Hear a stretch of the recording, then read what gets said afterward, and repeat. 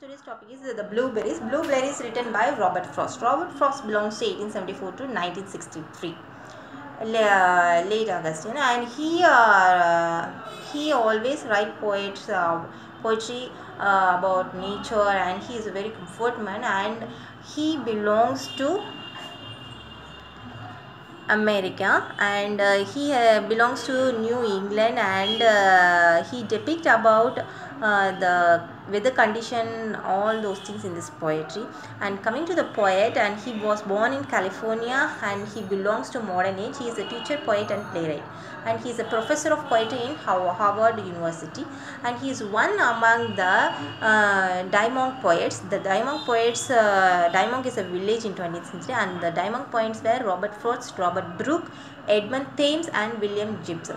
And he was called as the poet of New England, country poet, religious poet, syntactist, poet of woods, New England transcendentalist, American bard, and a poet of terror, because he always writes a thrilling poetry, and he is a optimistic poet also. The theme he used in his poetry were the countryside and nature, and he developed the new poetry movement and modernist movement.